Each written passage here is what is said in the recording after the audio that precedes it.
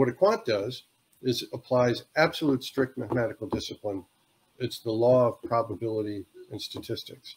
So we have, in the quant world, we have something that's sort of a unified field theory of finance, and that goes literally like this.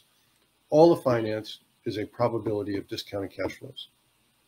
That phrase describes everything in finance.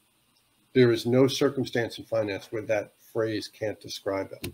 So what we do is we try to calculate the odds of this asset going up, the odds of it going down, the odds of it going up fast or slow, or going down fast or slow, the odds of certain relationships changing in the markets where this one is ahead of that one, but now that one is ahead of this one. And what we do is we calculate the probabilities around all of those, and then we bet the way the odds say to bet.